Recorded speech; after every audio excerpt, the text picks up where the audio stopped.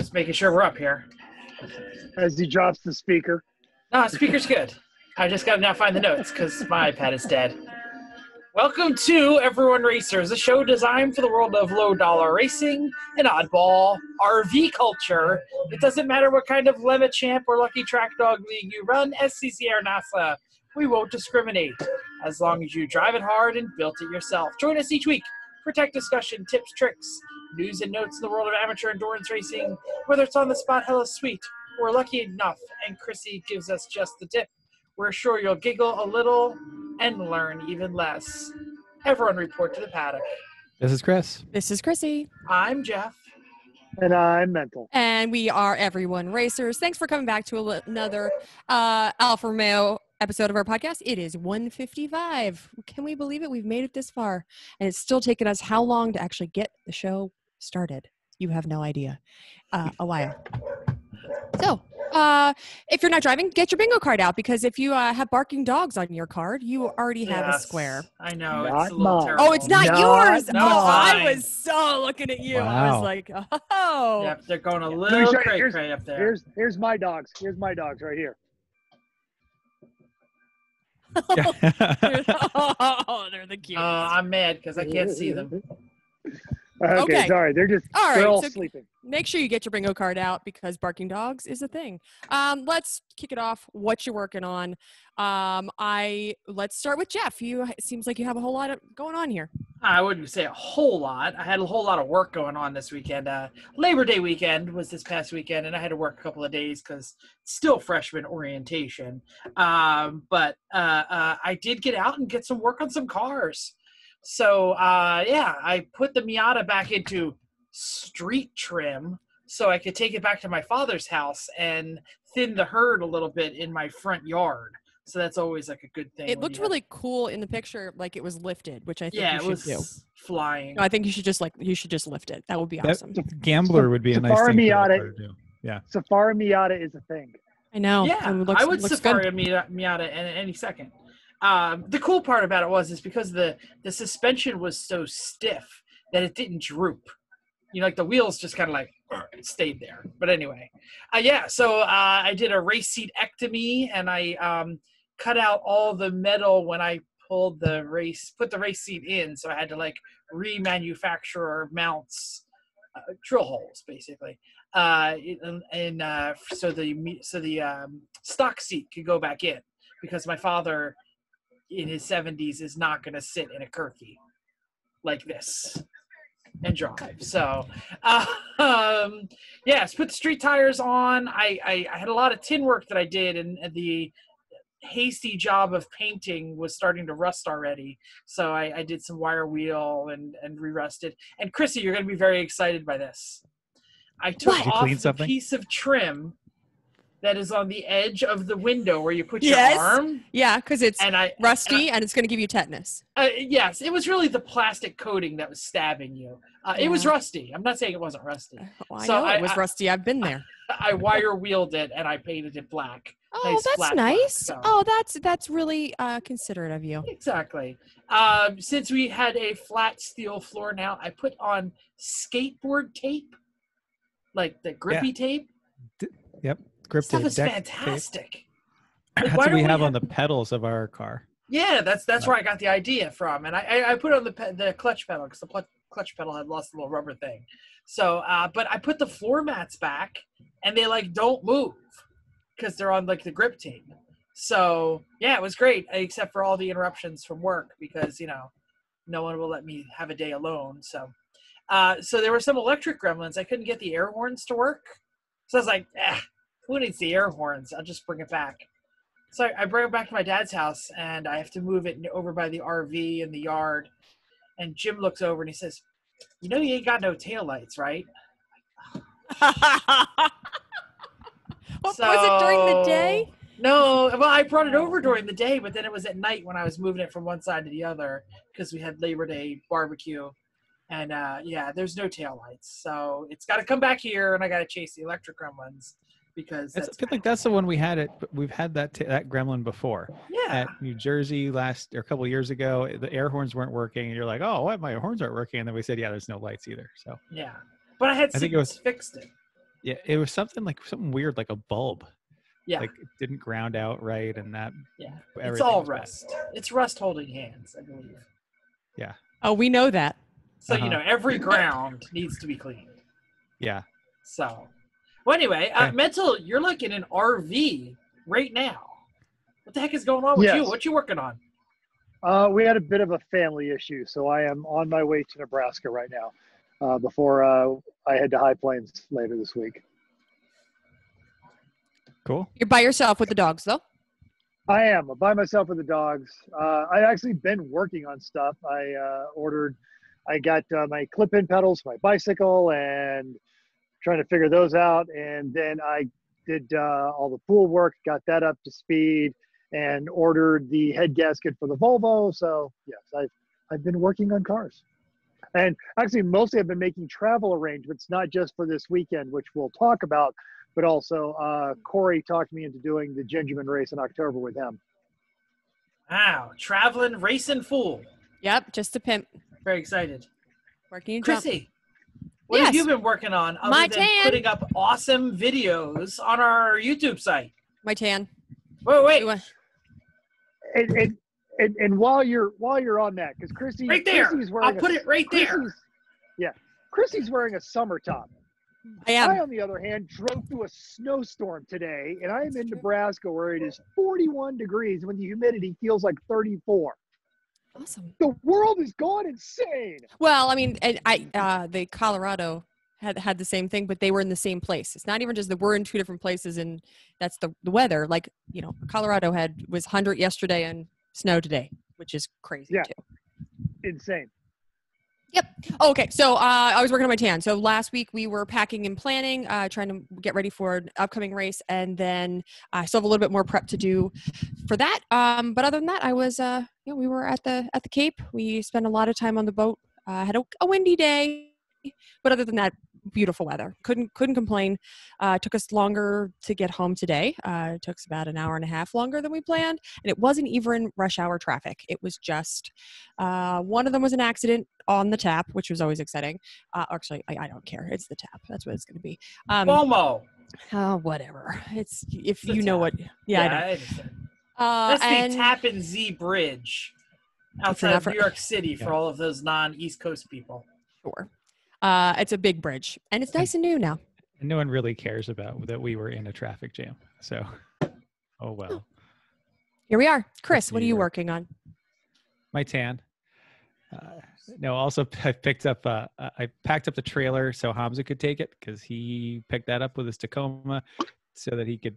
And he's gonna not drive the closed trailer now with his Tacoma. That would be sad. A sad trip. But he's gonna rent a diesel pickup truck and just have no cares given and tow that down. So, but anyway, got it ready for him. Went to the Cape this weekend. Took the boat out. So the boat's here in our driveway. Did everybody make fun of you because your boat's ugly? The paint job's terrible?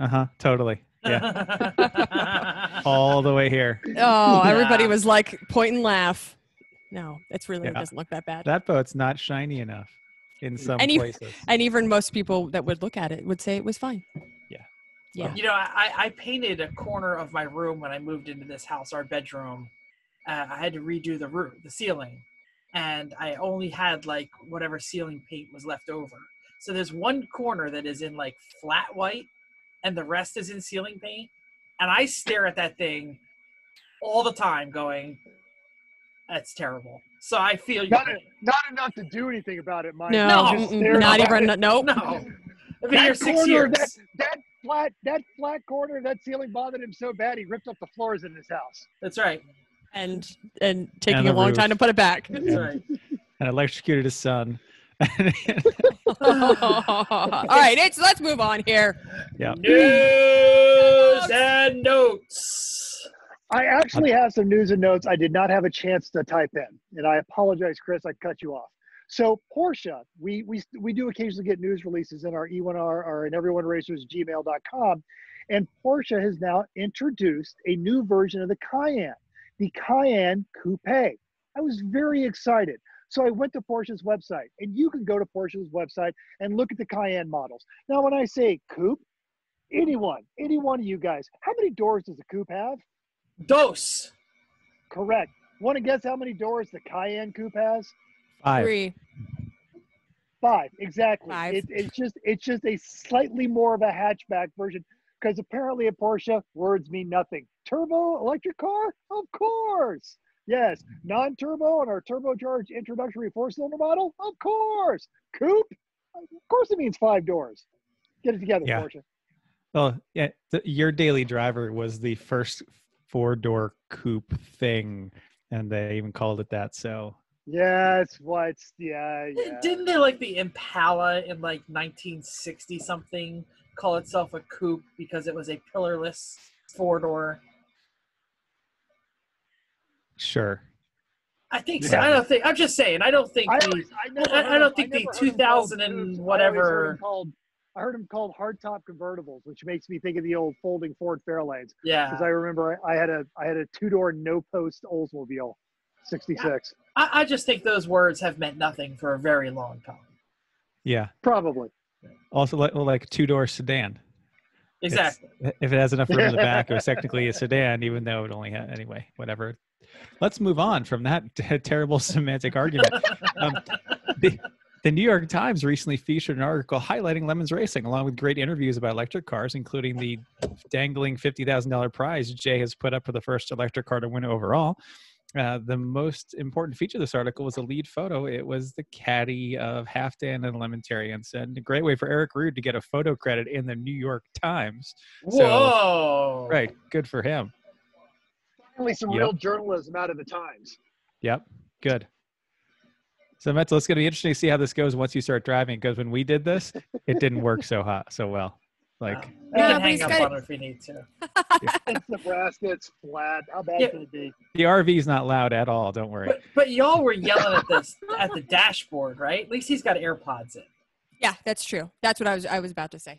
By the way, Chrissy, I am so impressed with what your video sounds like with your new little AirPod thingy. Don't you love them? Seriously. I was like, why is that audio? And I remember you told us. I was like, man, that audio is awesome. Oh, except for the end when it starts clipping for you miss every other word. Yeah, I know. Anyway, in other Porsche news, because what else are we going to talk about? It's either a Tesla or a Porsche. Some 16-year-old girl, sorry, didn't write down her name. Chloe, yes, thank you. Just broke the World Guinness record slalom. I didn't know there was a slalom record in a new Porsche 718. It was 2,500 feet with 50 cones. You cannot disturb a single cone, and she did it in a blistering pace. She is a kart racer, so she does. I do not believe that she has a Chloe Chambers. Thank you. Sorry, yes. I had to go look it up. So she did it in. Completed the half-mile run in 47.45 seconds. Did you see the video? I did see the video. The video is excellent. Yeah, I like the one that has four different views. Yeah. I don't know if that's the only one that's there, but that was awesome. Yeah, and she's kind of cool. She's like little tiny thing. Like her head doesn't even get to the top of the seat. Nope. No, that's pretty awesome. Just like every other kart racer, it's best if you weigh like nothing, right? And you're 16 and a girl, which is awesome. Yeah. I did want to say that I mentioned on the Facebook when I posted it that I have a way to improve and break this record again. I'm going to buy the same car. I'm going to get the same girl. I'm going to set it up in the exact same place. And I'm going to lock the seatbelt.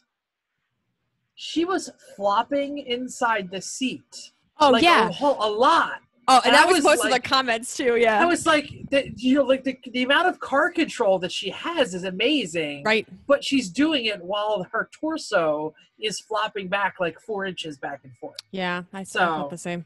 Yeah, I don't know. Yeah, get her a better seat, everybody. Right, she can afford that now. Great. Okay, Oh, that's all the news and notes we got. Upcoming races.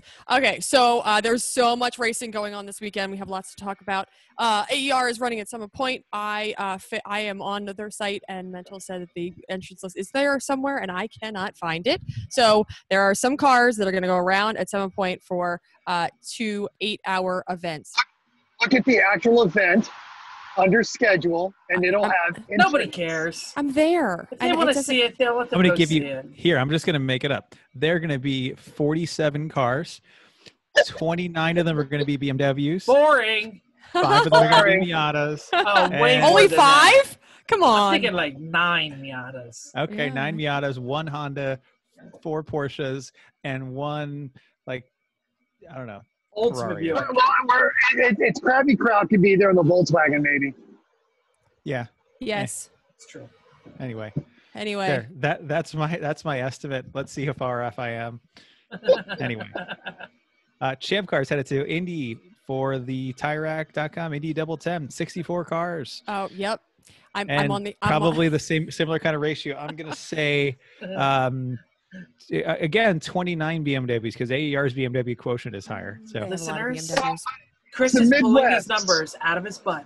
You do Yeah. not have to text us. You do That not he's have wrong. to put in the comments. But it's the Midwest. There might be a lot more Camaros and Mustangs. There's a bunch of Sure. Corvettes. I'm on the list. I just didn't get a chance to put it into the thing.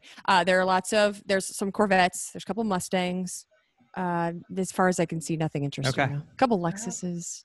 So there's a James Bondo TR7. That'll be there. Oh, that's good. that's a shame. Yeah. Bazinga will be there. Couple teams we recognize from there. So Bazinga's gonna be there. Yeah. Towing out to Indy. That's a good trip. That's a long trip. Yeah. that's what I see. 'Cause Yep. they're from Jersey, you know. Yeah. But you get to run at Indy. I mean, come on. I would do it. There is I totally would do it. There's a lot of Lexuses, surprisingly so. An Altima. Well, the SC300 was kind of like the ringer car for Champ for a year or two. Like it fit in the points thing just right, and blah blah blah. Ton of Miatas. And Big gas tank. That Altima has won overall before of a Champ car. Really? Yeah. Impressive. Because we talked about it. We're like, how the heck does an Altima win? That's right. I remember that was for sale. I think they were asking like 40 grand for it or something, some number that was preposterous, like so preposterous that you got to be kidding me. You got to be kidding me. Anyway, But it's one chip. Right? yeah. Anyway, there's so much racing going on. We don't have time to talk about all this. Nope. There are 2, count them, 2 simultaneous true 24-hour races being sponsored by the 24 Hours of Le Mans. We thought that number was a joke. No, it's not a joke, people. They're doing actual overnighters here. To the best of any research, we can confirm that this is the first time any race series has done 2 true 24s at the same time. Let's start with the first. They're running 2 simultaneous 12 hours at the same time. So Lemons is really running 4 races this weekend. Let's not get excited about the 12 hours. They're basically giving out a trophy for a halfway. It's not exactly a separate event. So let's talk about the first one. You raced at 12 hours. I'll do it. So let's talk about the first one. 24 hours at Carolina Motorsports. Go. Who's got this? I think we've got 93 cars, 9 BMWs. That's the fine That's ratio. less than 10%. And it's clear, and we're bringing one of them. So And that BMW is going to be on pole. Sorry. no, there's no sorry. That's great. There's also 11 Hondas, 3 Porsches. This is the fun stuff. There's a Tercel. There's a Kia Sophia. There's that Sophia wonderful or Cephia? Sophia. I Cephia. think. I think it's Cephia. All right. Okay, keep going. Put in the comments whether you think it's Sophia or Cephia. Thank you. And Have you honestly, guys seen we don't seen care. the Thompson wrap-up video? Not yet. Yes.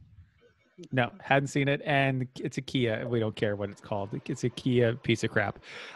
There's a Talon for you, Jeff. That'll break Yeah. quickly.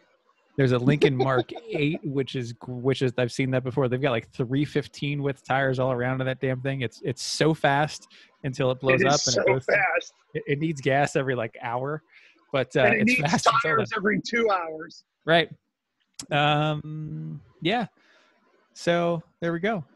Oh, I like that because I like that your BMW that you put BMW. Sorry! Exclamation point. They wrote that in the entrance list. Yeah, I got that because that's how I listed it. I said E36, comma, sorry. Sorry. 'Cause I feel Because so bad. and actually, because I did all of these, I was looking through it and I was like, oh, that's really funny. And then I was like, oh wait, Wait, That's we our did car. that. Oh, wait, That's you did that. Oh yeah. Uh-huh. Since Mental's driving, I'll read his part. Lemons is also running the Get Your Fill 1224-hour event at High Plains in Deer Trail, Colorado. 57 cars, 8 BMWs, Boring. 6 Miatas, 4 Hondas, Porsches.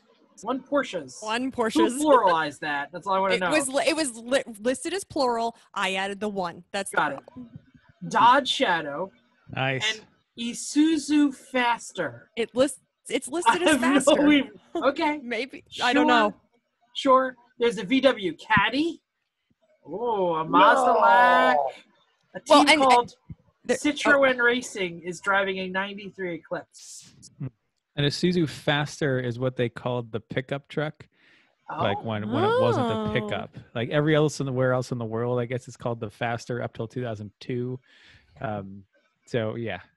I like. There's also a VW Cabriolet is what they wrote. So it's funny when people write these things. It's not just another Miata, you know. Uh-huh. Sure. As it turns out, 2 of the Miatas are the Inglorious Bastards. 512 is running the full 24, and Mr. Mental will be in a stint, at least a single stint in that car. So that means if it makes it. It's true. That's the hard part. That car doesn't always have a history of making it till the end. So, well, as it turns out, there are 2 idiots attempting this. It's a world's first driving in 2 simultaneous. Attempting what? Because we didn't talk about the first race. Well, I'm saying it right now. We did. Okay. It's on my list. 2 idiots are attempting the world's first of driving in 2 simultaneous 24-hour events run by the same organization. So we actually reached out to one of them now. Hang on. Hello, sir. This is Jeff from E1R Racers. Why are you such an idiot? Jeff, big fan. First time caller. Long time listener. Yeah, no, I'm just not. Everybody knows it was you. It's not. There's no. And the official press release went out today, and Eric sent me a copy. And David Wallens from Grassroots Motorsports reached out to me and said, "I got a press release that said you're doing this. Are you insane? By the way, we haven't seen you around the board. Where you been?" So it was, yeah. It's me and Daniel Steinkamp. Well, I'm probably mispronouncing that one. I think it was about right. Steinkamp. Yeah. We have the link in the show notes. Go read it. Nice article by Eric Rouge. Yes. Including the point system, because they're giving out an index of idiocy for the biggest idiot. Yes. Bonus points for going through TSA in your racing suit and helmet. Because you have to fly. I'm going to be time compressed anyway, so it's probably going to happen.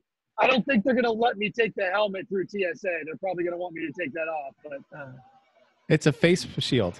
It's a face shield. That's right. It's the worst TSA in the United States. I'm not having that argument. We're going to go down this hole in a minute, or are we talking about it now? Are we talking about this now, or are we going down? I imagine we're doing both. All right. So you're starting in Carolina, and so is the other guy. Yes.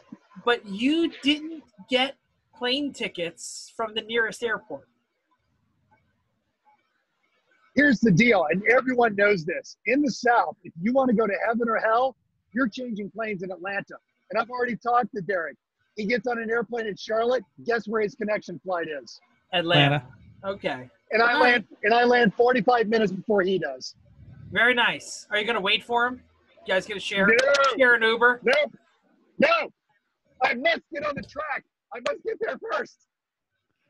Well, all right. If I blow up the BMW for those 75 points, I'm a dead man. So I'm not doing that. I got to try and just get more laps in. Whew. Well, okay. We're going to hear more about that in a couple of next show or 2 shows. Next show, right? Yeah, next show we should be able to do that. The Great. WRL is a result, by the way. We're moving on to results. WRL ran their Eastern Championship at VIR this past weekend. Looks like a 9-hour race on Saturday. First Choice Racing, 223 laps. I have no idea what kind of car it was.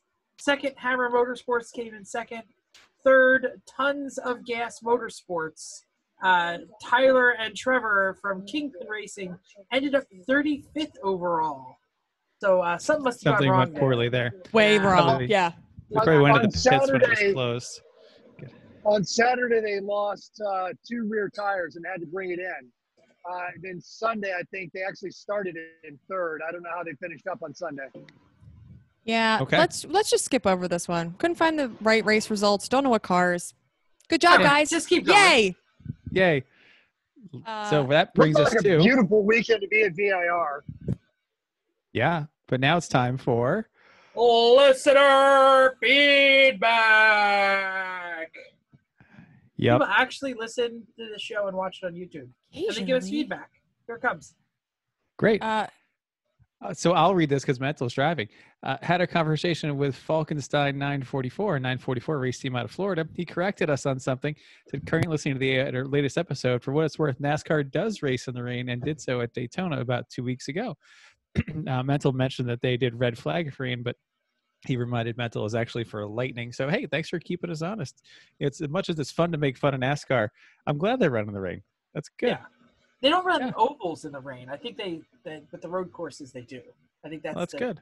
package. And of course, I'm I putting that out think of my that one wasn't oval. That wasn't the road course race that they raced at Daytona. And they did. I mean, obviously, it wasn't a downpour, but yeah, good on them. Because you know the drivers want to do it. Yeah. Absolutely. Ben Dawson on the Instagram sides with me when I say there is nothing finer than racing in the wet. Did I say that? I don't remember. Also, new listener. What was that say? I said when it's really, really pouring, it I know, sucks it racing in the does. rain. Especially when it's like- that it's fun. it's also when it was icy and raining. Yeah, like yes. when you Yes. when you're Snow like, Oh yes, snow. Ooh. oh, take it back. So not racing in the wet all the time because that could Yes. indicate snow. All right. I like racing in the wet. I hate sitting in the wet, and you can't do one and not the other. Yeah. True. All right, new listener, Gian Cardinale, aka Vino y Corso, on Instagram, posted he was listening to the podcast now at work and enjoying it. Thank you, Oh, and you're wow. welcome. Good. Amazing. You're Someone enjoying enjoyed it. That's great. Wow. All right. Yeah. So our YouTube is growing. We've passed 100 subscribers. That means that some of you just stumbled upon us and must be listening to us there. And 85 seeing- of them are North Korean bots. maybe, they might be.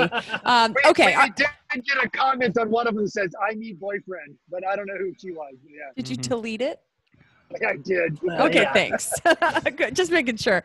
Okay, on our last episode, Andrew Pullman commented on our Just the Tip. I'll take your advice and advocate for your HVAC safety. You were talking about cleaning out your screens in your dryer vent. Both the international residential and mechanical codes dictate that only a backdraft. Damn, this is everyone home ownership. Everybody mechanical codes dictate that only a backdraft damper should be used to protect those terminations and not screens. Screens clog and are way too easy to cause fires if they're not maintained. Also, put your sheet metal screws away when installing dryer ducts. Those things collect lint like crazy too. Use tape to join and seal. Good. Everyone home ownership. I And I have gotta say so many zip screws holding together all the screens on all of my dryer vents. I'd just like to mention that. Oh, see, I have to say that I definitely did it with tape when I put all the ducting together. And we do have a backdraft damper on it, but it also came with the screen, and I just leave the screen and keep maintaining it. But I was also thinking to myself, do I really need this screen? Like, it's got the flappy valve. That seems to work. It's on the roof. Like, I don't Okay. know. All right. Sorry. Everyone home ownership is done. Yeah. Also wanted to pimp our latest YouTube video. It is me doing a pretty lengthy discussion about pit setups, how you can win. I think if you watch it, I'm sure will learn one thing or maybe come up with different things. And next show, I didn't pull it because I just saw it, but Michael Krensler, thank you for your suggestions. He came up with a good comment and added it to the comment. So you can go read his suggestion on the comments in the YouTube video. Go check it out. We'll link it right And- here. I can never point the right way. There it is. It's right up there. Uh-huh. And additionally, when Chrissy said she was just crewing for the race at CMP, Bill F. wisely said, never use the words just before crew, especially when you are the one doing the crew. And I'll add, especially at a 24, because crew is super critical at a 24. Oh, except I was like, I'm just going to go to bed now. Make Yeah. you some food, have a beer. That's yeah, okay. I'm just Having going to food sit is here. totally great. So excited. And we love you for it. So I'm with so Bill. excited. Racer Rona reaction. We are still doing the Sundoros with the 24 hours of lemons. Chris was in the commenting booth. Chrissy was in the comment booth. Mental was in the comment booth. I was in the comment booth. It was like a 3-pedal mafia fiesta. Well, and Eric, which he's on here all the time. So I mean, like, no, I and feel Ryan. like Yep. it's always a good time. We definitely had a good time. Yeah. Mad shout out to Randy Bish. I'm still trying to convince Matt that he needs to paint the Solstice up in that livery, the wet ass Pontiac. That was awesome. Nothing better Excellent. than a wet ass Pontiac. So it was fun. It was a fun race to watch. It was fun. fun race to talk about. It was silly. There are so many creative people in the, because this is a lot of silly hats. No pedal, no rate, no pedal, you win, whatever. I don't know what they call it. But the things people come up with are amazing. Like, how do you even come up with things like a French horn and do they actually talk about the Shih Tzu that they were like putting something and when it turns? Did the Shih Tzu happen? I don't know About it, but I don't think it was happening. Eric unfortunately forgot to add him because obviously the silly hats races are restricted. So Eric was unable to add the Shih Tzu, and the Shih Tzu spent the race asleep in his bed. So the owner sent us a picture of the Shih Tzu. What it was, let's give it to the people who weren't there a little hints. The guy had wired up sensors on his Shih Tzu dog that when the dog ran forward, it's like acceleration. No, it was going to be lift his head, I think. I think it was like a proximity sensor on the head. All right. So he was going to have a treat, and he was going to, like, lift it up, and when his nose goes up, the car would go faster, and he would put it down. So when the nose goes down, either way, it would slow down, and then left and right. I don't know. It seems ingenious. It seems like there's only about a minute that a dog will watch a treat if you don't feed it. Then depends on the dog. It starts to say, I'm going to jump will stare at you for an hour if you have his toy. Yeah. No, my dogs are like, I'm done with this. I'm jumping and taking it out of your hand. So there it is. Okay. Great. Anyway, good times. If you even if you're not interested in participating, just watch because it's entertaining. It's on the YouTubes.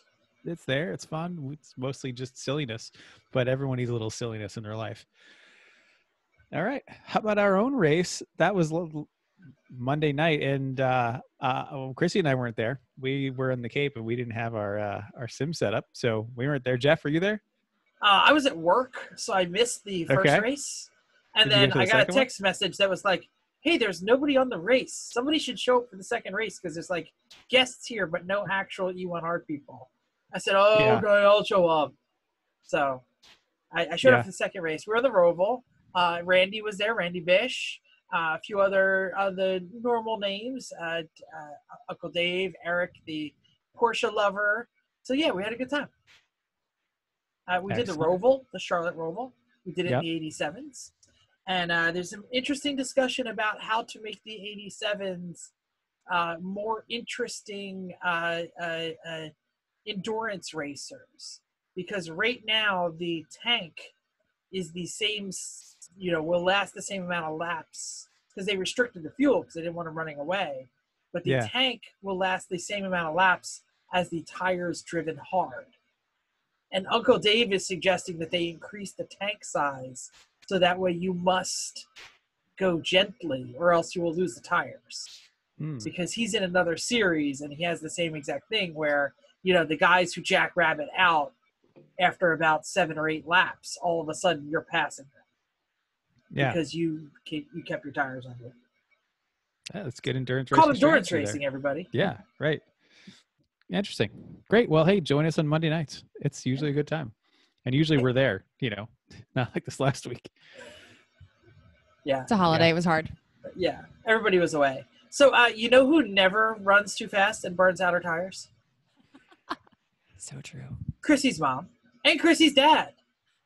Chrissy's sister, Chrissy's brother-in-law. No, none of them burn their my tires out. brother-in-law, my brother. There's a lot of people out there. Yeah. All of them. No, your Awesome. brother burns his tires. Oh, you're your right. brother burns his tires alive. He flat spots him, so. Yeah. He used to be the flat spot king on the team. He isn't anymore. No, but still, it's just one goat. I'm just talking about his street tires that he always has to bring to your house to change out. He does burn through a lot of tires on that Lexus. Anyway, Oh, well. big topic time. So, one of the things that we always talk about during all of our endurance racing is multiple classes. I just mentioned it with the 87s racing and iRacing, and multiple classes on the track at the same time. Not only does it bring up a speed differential, but it also brings up a definitely different style of driving and a style differential. So that's really what we're going to talk about today, is the driving style that you might do in a slower car versus a faster car versus a mid-pack car versus an IOE car. And those of you who aren't Lemons racers, we should mention that the IOE is the index of effluency, and that means you brought something so gosh darn terrible that it doesn't deserve to be on the racetrack at all. We can mention some of the things that have recently won an IOE. A Sunbeam Rapier. Yep. Rapier than what? A don't Jaguar Mark IV. Yeah, that's the kind of stuff we're talking about. A Or Citroen ones we had. SM. Rolls-Royce. Rolls-Royce. A Yeah. truck with a By boat the on it. way, we totally got a shout out for all three of those on the Thompson wrap-up video. The boat, Great. the Rolls, the Citroen. We'll get there. I haven't watched it yet. Just came out. So IOE, We were driving. right? Driving an IOE car is its own special treat and special set of skills. Also known as a rolling chicane. Yeah, you don't have. Some of them are not terrible rolling chicanes, but it's when you have a car that really is absolutely no business being on the racetrack at all, like the Rolls Royce, for example. You have to be able to drive it fast enough to not be dangerous, but also be so predictable that everyone can pass you, because every single car is going to pass you. So how do you make it that they can pass you safely, cleanly, and efficiently every 4 laps for the entire weekend? Because that's what's going to happen. Essentially, it's be predictable. We always have our cars for IOE stuff that drive on one side of the track or the other, depending on where it is in the track. Pick right, pick left. I usually like to be on the inside of the turns, so when people are passing and they get a little aggressive, they don't slide wide into me, because no one really slides to the inside unless it's a Porsche, because that happens when they lift throttle. But just so pick your side, run on the inside, and just stay there. That way, people always will know how to get around you. We used to even put big letters in the back windows of our cars with an arrow that said, "Please pass on left." And even with that, we'd still get some jerk off trying to shove it down the right when there was 2/3 of a car width, and they'd shove their nose in there and push. You're like, I don't know how I can make it easier for you. Sorry. But start there. You also, in an IOE car, you need to go fast enough to not be dangerous. But, if you go too fast, you're going to break the car, because it's an IOE car. It's terrible. It's Samir, you're breaking the car. You're breaking the car, Samir. Yeah. Samir, please, for the love.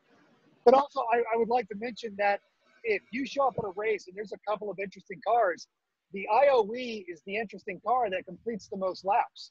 Everything else comes down to judges and organizers' choice.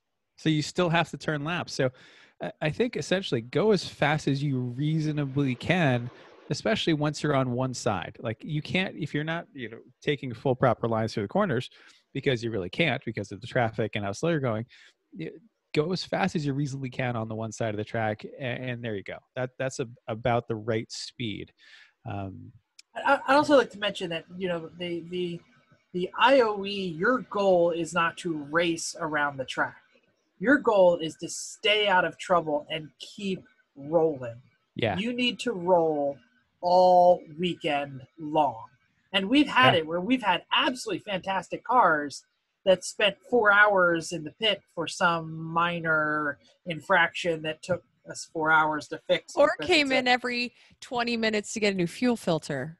or Yes. something like that. Yes, And they don't win. They don't win IOE. No Yeah. matter how fantastic it is, if it doesn't roll around the track 90% of the time, you're probably not going to win IOE. Yep. Chris, you had your hand up? And then I we'll go did. back. Just real quick. I'm picturing all the time that we drove IOE cars, and it's really hard not to race. Right? You're on a racetrack, and there's so many times where I'm just like, oh, I can go around this corner a little bit faster. Oh, I can brake a little less, and then it breaks, and you're not supposed to. I love that you admitted that, though. I feel so much better. It's like you can't turn it off. So, but you have to just be. Oh wait, hold on. Your Mental's got his car's hands up. Oh, sorry, I thought that was what he had to say. No, what I want to say also now, when Jeff's saying stay out of trouble, that doesn't mean get out of the way. It is not your job to get out of the way. It is your job to be predictable. If you try to get out of the way, you're going to make it worse. Just be predictable. Do the same thing every time. Thank you. For the whole weekend. Yeah. Now your car is probably a terrible piece of junk because that's why it's an IOE car. So you're driving it as well as you possibly can, as fast as you can, while still making it stay alive. But if you're feeling like it's might have a real big problem, another advantage of staying on one side of the track is you can quickly and easily get off track if something goes terribly wrong with your engine, so you don't oil the track down for everybody. And you're also not unlikely to oil down the racing line if you're not on it. So if you stay off of it, there's a couple nice advantages there. And the best part of racing an IOE car is full course yellows, because that's when you get to actually use the whole line, and you probably can set your fast lap time of the weekend on the full course yellows. I definitely think the Rolls Royce set fastest lap on the double yellow. Yeah, totally. The Citroen everybody's behind you going, oh my God, catch the pack. You don't have to go this slow. Yeah. We're doing the best we could. Yeah. But so an IOE car, it's not like racing the other cars. It's survival, it's predictability. And that's about it for those. And I would say, sorry, Chris, I didn't mean to cut you off. With the IOE game, you don't stumble into IOE. You can stumble into Heroic Fix. You can stumble into Judges or Organizer's Choice. You have to decide from the get-go you are going for IOE. And it has gotten so competitive, you're probably not going to get it your first time. It's going to take you a couple shots. Takes 3 races in our experience most of the time. At least, but 3 with a lot of work in between. I think the boat... 3 having done it before. Yeah. I think the boat and the Wartburg both got IOE in their first out. They did, but they were both unique. So, and anyway... And the Wartburg ran the whole time. No, it didn't. It blew its head gaskets. I was going to say, I blew the head gasket out. But anyway, it's a big difference driving a Class C car versus an IOE car, even though they're probably both in Class C. So to be competitive with C is different. And Jeff, you've got some good stuff about this because we did this. Definitely. For years. I loved racing God's class. I loved racing C. And you are racing in a C class car. You need to drive it like a race car. It's very different than most race cars, but you're driving it like a race car. You're in a race. You need to win C on laps. So, yes, you have to turn laps, and you have to run all weekend, and you have to do all that. But really, because your Class C car, which is the slowest class in Lemons, and we should mention some of the things that are typically in Class C. If it's British, it's probably going to be in Class C. If it's a really just totally like a Grover, the rustiest AMX ever. Any 80s Econo box that is unmodified, Geo Metros, Mazda 323s, Toyota Tercels. Yeah, if you're running on Douglas Extra Tracks, and it looks like it just came out of the swamp, and it is a Oldsmobile Omega with a crazy swap of like a 2.2 liter Chevy 4-cylinder. These things are Class C cars. A Chevette with a normal motor, just think of just crappy slow stuff. So anyway, because you're crappy and slow, but you're actually racing, it's all about conserving your momentum. These cars you absolutely drive like you are wheeling a spec Miata. You need to be driving hard, not braking, knowing what you're doing, knowing how fast you can take every corner, And most importantly, getting through those corners without having to slow down means managing the traffic around you. So you need to watch in your mirrors. You need to know who's behind you. You don't want someone passing you and making you slow down or hit your brakes or get off the gas or get off the line where you don't want to. So, as you're going down the street and you know that you really want to pull a 50-mile-an-hour turn while everyone else is going to be pulling a 60-mile-an-hour turn, getting those two cars behind you to pass you before the turn is the most important thing, because then you can take the perfect line. So never get into a gunfight with a knife. Never get into a battle for a turn when you're in a Class C. You need to do the turn on your terms. So you point those people by, you take the turn as hard as you can, you get right back on that gas. So it's definitely survival of the fittest, and driving a car smoothly is going to make it survive. So you don't want to be jumping on those brakes or jumping on that or turning harder or going offline or doing any of those fun things. You want to do everything precisely right. Mensa, had your hand up first, then we'll go to Chris. Well, and like Jeff said, you're racing Class C. You're racing. So it's not like the IOE car that Chris mentioned where you're staying offline. No, you're online as much as you can be. You are trying to maximize your momentum through those corners. You do not want to fall into a trap of racing in your mirror. I think he froze. And we lost Mental on the highway. And two people by. That's great, but don't spend your entire time looking behind you when you need to be looking forward. Yeah, you definitely. Go ahead, Chris. It's a good point. No, you absolutely need to make sure you're watching ahead of you too. But your traffic management as a C-class car is so key. And people don't think about it that way. So you do end up in your mirrors a lot just because you need to see who's there and you need to get them by you when you want them by you. And now, Jeff, you were saying about getting them by ahead of the corner. I like sometimes too to give them a point by coming into the corner, knowing that on the way out, I want you over there. Oh yeah, absolutely. And I'm going to leave for you over there. So it calms the A car down for a second, says, okay, they see me and I'm going to get right by. And then they can set their corner up to get by on the side you want them to. So it's about communicating. It's about leaving space where you want there to be space for those people to get around you.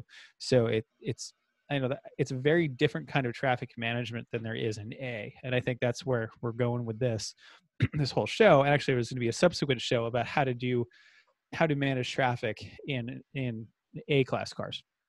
But we had to learn that skill compared to where we knew our Class C winning skill before, because we've done so many of them.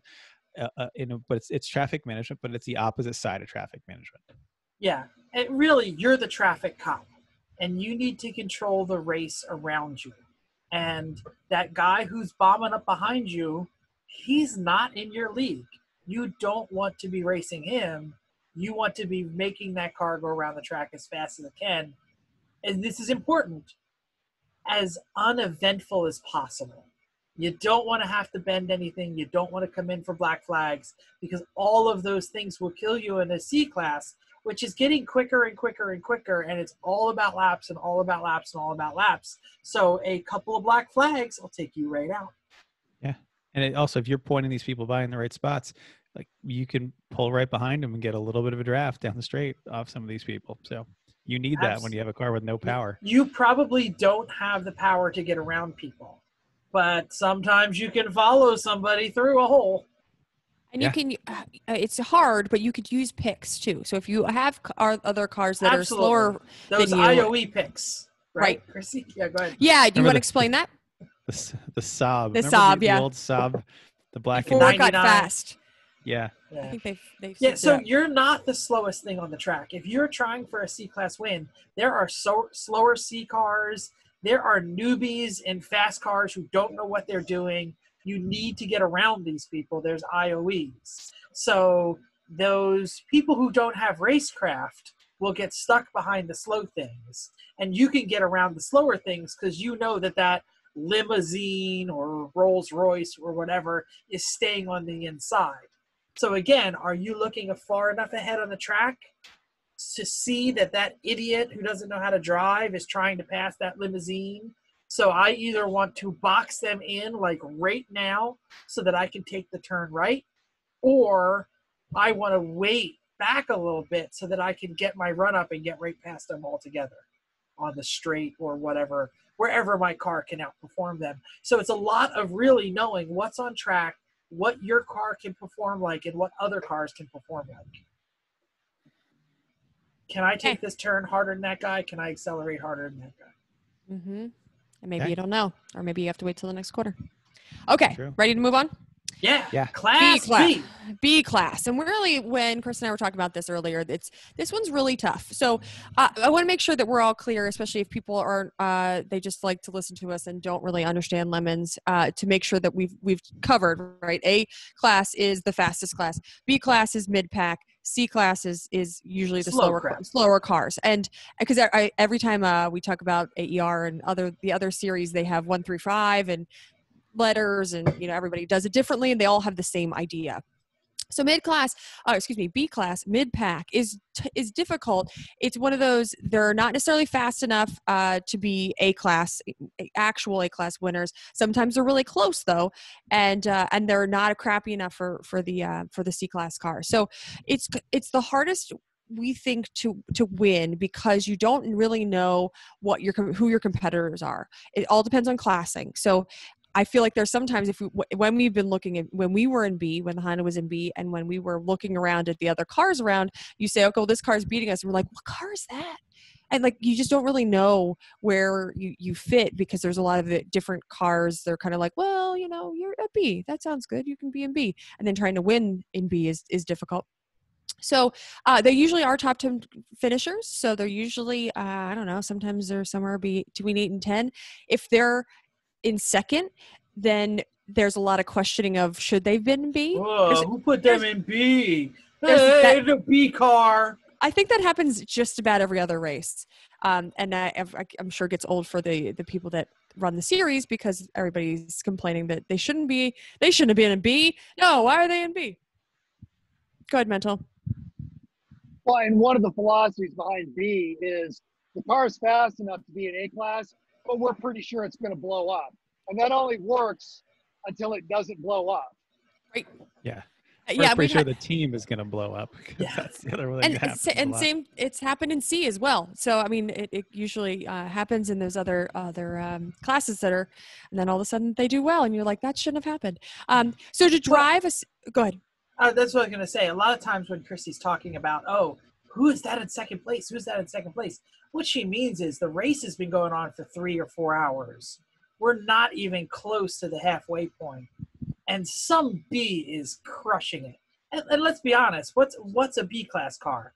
A Maxima, some kind of 4-door. A stockish 944. Yeah, not the fastest. Single cam Civic. Sure, not the fastest. MX-5 or MX-6s and probes. Well, every now and then, something gets into B class is exactly what Chrissy said. This car is fast, but it ain't going to last. Yeah. So your supercharged V6 Chevette. No, that's crazy. You know what I mean? Like, all of a sudden, they're out there, and they are a rocket. And you're like, who's that? Who's that? Who's that? Don't worry. It'll break. Yeah. All right, so to drive the B class car, you have to have your head on a swivel. You need to know all of the traffic that's around you. What's everybody doing, and you can't just rely on looking in just your mirrors like you do with a C class car. And you can't. You're trying to make yourself around those the IOEs, the C classes, and then but you're also not at the front of the pack that that your competitors are these other very fast A class cars, and you don't probably have the power to be like the A class cars that you will just get around them. So it's really it's a difficult place to be, and it's we did it, and glad it's done, and all these have their own problems and all their difficulties, but I think for the most part this one's tough because you're kind of hanging out in the middle. Yes. Let me say something about B class. The driving difference between a B class and an A class is a lot less than the driving difference between a B and a C. You need to drive a B-class winner like you're trying to win the race. And, there is no pausing and waiting or taking a moment to pick your spot. Yes, we all do that sometimes, even in the A-class cars, when you got the fastest car on the track, you have to pick your spot. But you cannot wait for the right thing to happen in a B-class. You need to press and press and press to win B. Because, Chrissy said it, you're in the top 10 in a car that shouldn't be in the top 10. You're looking up behind you a whole lot more in a B car than you are in an A car. Yeah. Like, come on, in the Civic, none of us are really looking in our mirrors. Mirrors? Don't have them. Didn't need them. What does it behind you is not important. Or just to make sure that you've actually made it behind. You've made it fully past them. Sometimes, sure. Depending on who's around. So that's why I think B is a different skill set, and that you're probably working your car really hard to be that well. But you need to be watching both sides and all around you. That's why we said head in a swivel. It's not just the cars in front of you trying to pass. There's going to be plenty of cars that are faster than you that you need to use this kind of C-class strategy with of how do I get them by me when I want them to get by me. So it's mixing and matching all the strategies to B and B. The combo strategy. That's a great idea. So here's maybe a difference. If I'm driving a C-class car and I'm coming down a fast straight that has a tight turn, halfway through the straight, I'm surveying everything behind me. I'm picking my spot. I'm lifting if I have to.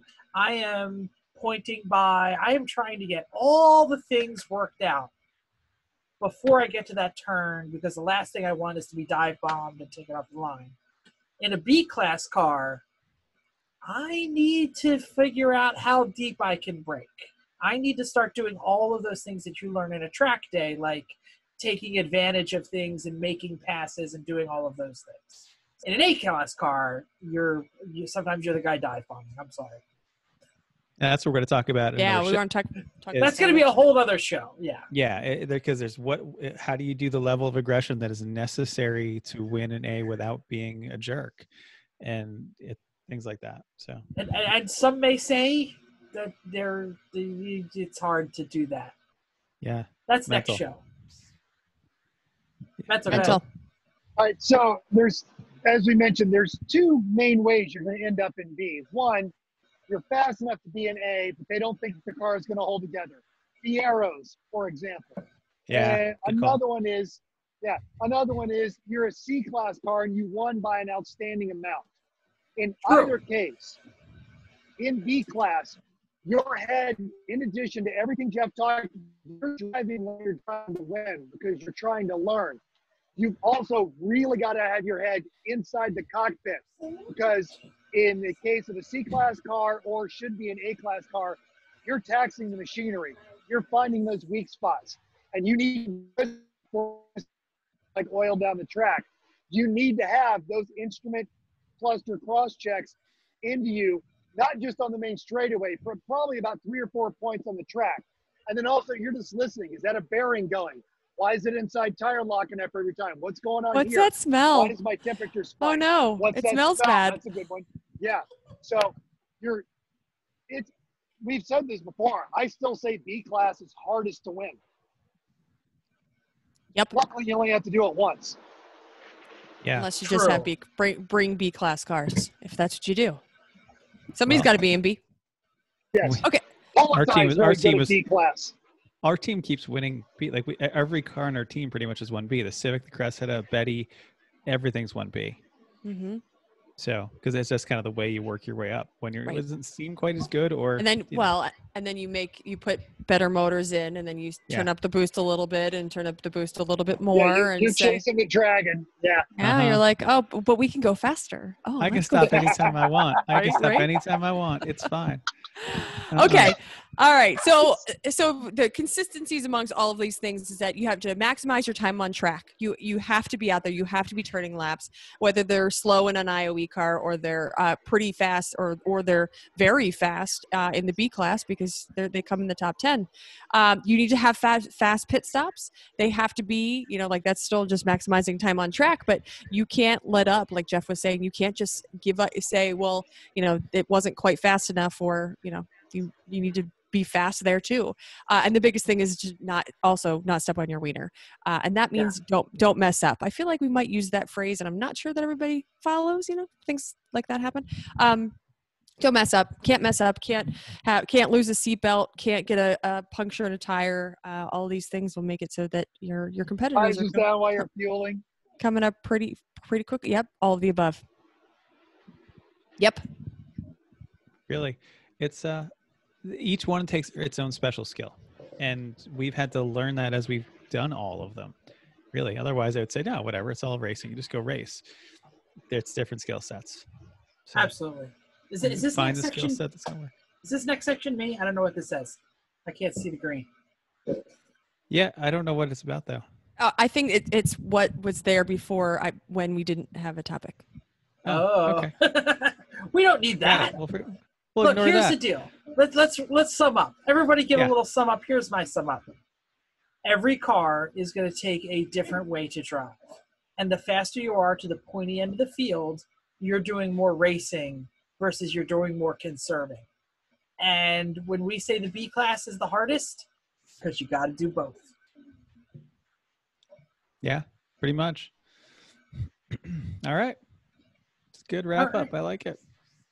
Cool. We'll talk about A class because that takes its own skills. And like we said, sometimes we are not sure if we're the fast people or not the mean people, is what I'm trying to say. And it's skills you'll learn in C and B. Jeff said he wanted everybody to sum up. I would say if you're going to do this and you're actually trying to race, don't get into that, I either win everything or I'm either first or last. Look at every opportunity on the track as an opportunity to improve your skills, not just driving, but your pit stops, your ability to assess traffic, your ability to manage traffic, and your ability to understand what's going on with your car. Yeah, agreed. All right. Anyone else want to sum it up before we move on to... Has anybody got just a tip on the spot? I have it on the spot. That's on the spot from Jeff. All right, great. Perfect. So we're back. We're out of Coronication. We are now open at my school. I am driving to work every 2 weeks. You're not wrong. So I am back to commuting. I mean, I've been commuting for a while, and we all know I've been commuting in the Corvette. And let me tell you, because it's got air conditioning. It's wonderful. It has air conditioning. You can take. And it doesn't smell like potatoes. Doesn't smell like potato soup. So I have an exhaust leak in the daily driver. How long do I continue to drive either A, the pickup truck, which gets 13 miles per gallon? Also no air conditioning. But it's a pleasant drive. Soon you won't need it. That's true. That's future Jeff's problem. Future Jeff's problem. I don't really need the air conditioning now, I'll be honest with you. The windows open is fine. The Corvette, with a potential of a scratch, but really, it's a 14-year-old Chevy when it comes down to it. It's not concourse level. It lives outside. The wife has given the permission for it to be a track car every now and then at a track day. Or do I fix the mighty Mazda and start daily driving the Mazda 3 again? You're gonna need to fix the Mazda. And the last time that I want to be fixing an exhaust leak in my driveway is January. So, like, you're just muted. Remember. Oh, now you're back. Okay. Mental's over-under is about 2 weeks. I think we probably got 6-8 weeks in us. Oh, yeah. Easy. Yeah. Easy. But I think just plan for it sooner rather than later, because knowing you, suddenly it's going to be later. and you're still not going to have it fixed. So I like gather the parts, get it on the radar of I'm going to do this soon. And then that means you'll be doing it the first week of December. Instead of the first week of January. Yes. And by the way, it's only a little exhausting, so I could technically drive with the exhaust. I'm sure Chrissy's safety squirrel. No, I was going to ask about. I was going to ask for details on the near the rear axle. Oh, you're fine then. It's blowing out, but still, like, just get it on the schedule. Get it done sooner rather than later. Like that's why I'm trying to do. Like I'm on our calendar here. I have a work weekend planned the weekend after New Hampshire because we got to wrap everything up before it gets too cold. Like, so it's things like that. Just all right. We got one vote for fix the Mazda. Is it fix the Mazda and drive the Mazda? No. It was slow roll, fix the Mazda. Yeah, fix the Mazda, and then you get choices. Choices are wonderful in life. So, Chrissy, your thought? I'm going with fix it. First of all, because I love the Mazda and it's worth it, and it's fun to drive. I mean, I don't know. You never know when you might need more cars. I mean, you have a lot of them, so you never know when you might need to drive two. So it's probably helpful to fix it just so you don't have to keep relying on one. I don't know. Fix it. I'm trying to figure out how. It is the long roof. Yeah. So right now we don't have the long roof in the rotation. Yeah, but then you could just and you have the can get the pickup truck. So. Yeah. Yes, I'd say fix it because there are times when that is the better car to use. And if you are counting out reasons of why you don't want to, then I'd say it's worth it. And I'm trying to figure out how to make it so that we can help you. I'm trying to figure out, like, can you bring it up here when you come up for work weekend, but you have to bring the Z with you next time. So I'm just trying to figure out, like, how. I don't need any help. It's a hole in the pipe. It will get done if we help you. No, it's not just going to be a hole in the pipe. You're going to get that done. Something else is going to break. Something else is going to get cut off. Take the heat shield off when you do it. You're going to see 8 more things that you go, because it's a 200,000-mile car. Like, it's going to have those things, right? Once you get under there with a welder, you find stuff to weld. Yeah, like exactly. You're going to find more problems. So I think you need to plan more than just, this is like, it's 3:00 on a Saturday. I'm just going to bang this out. No, that's going to be the start. There's going to be more. Yes. And don't take all the crap from the heat shield so you don't have to do it when it's all falling off. Oh, the heat shields are already. Well, because I recently had to do that. So meaning like, I think it was the spring, but like not long ago. And then you stick your arm under just take that off while you're on. Exhaust sucks. Exhaust work just sucks. I'm not a fan. All right, Mental, what's your guess? So also the thing that everyone is missing about this, Jeff, is you love that Mazda. You do treat it like a redheaded stepchild, but you enjoy it. You enjoy shifting your own gears. And sure, the Corvette's cool, but what's going to happen is you're going to ignore that exhaust leak, and they never get smaller. And then you're going to be running out of the house one day. The truck's going to be hooked up to the trailer, and there's going to be 4 inches of snow on the ground. Crap. And then you've got to drive to work with your windows down so you don't die because you could have just fixed the exhaust right away. Get it fixed, get it back in the rotation, and enjoy it while you can because you like that Mazda. It's true. I really do miss because it is the only car with a clutch in the fleet.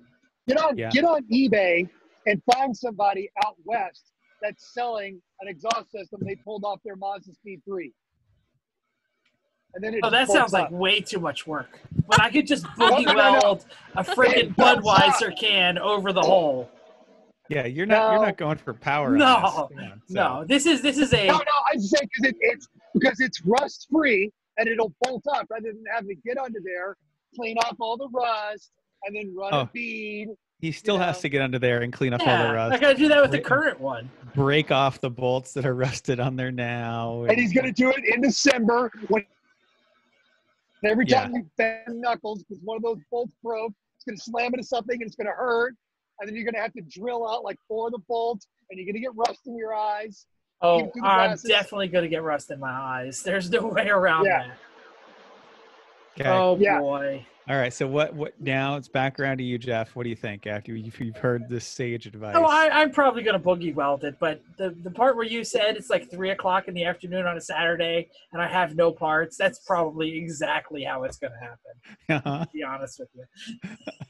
And that's when Chris and Chrissy are going to get a text going, hey, could you bring this part, please? No part. It's just a Got other tube. cars. It's No fine. parts. We're just gonna laugh at him because that's fair, right? There is nothing that I can't buy at the local flaps that is in the random exhaust section. That's true. The just extra there. crinkly crimp bend. Like, Exactly. I know exactly about that. The one pipe section. that's like bendable. It's like it looks like an Well, accordion. No, the one that's what we just Chris, bought. got for the RV exhaust. the That's RV. what we Oh got yeah, that that. thing. Oh, I could use that one. I don't even need to go buy a part. That's Sitting in why my I yard said I right know now. exactly. We went through that whole department or the whole. Yeah, Give that Luckily, to I Jim, was- by the way. We need Yeah. that for this weekend. Give that to Jim. The okay. RV exhaust. We could do that. Yeah. Isn't it in the RV? No, Jeff took it. No, home separately. please, my father would lose that. Please. Yep. Yep. Hold on, I got to get to the bottom of the notes because again, Like you don't know what this 155 It says- pounds. you is know still- what? It says, It's thanks true. for downloading us. We really hope you enjoyed this Look, week's this- edition of Everyone Racers. We also hope you'll join us in the world of driving, racing, and building because everyone can be a racer, even you. If you enjoyed this podcast, subscribe. If you liked us on YouTube, push the button and subscribe. It's totally free. Then go to iTunes, no matter where you watch us, and give us a 5-star rating. Even if you hate us, give us 5 stars and tell us why. If you have any questions or show ideas, drop a comment on our Facebook page. Why did the music stop? Just keep going. Ugh. Just keep going. Just keep going, There we man. go. Even if you hate us, give us 5 stars and tell us why. If you have any questions, show ideas, drop a comment on our Facebook page, Everyone Racers, or email us at everyone.racers@gmail.com. Find us on Instagram or Twitter at everyone.racers. Thanks again, and until next week, keep the shiny side up. Unless, like us, there is no shiny side, then just keep those wheels down.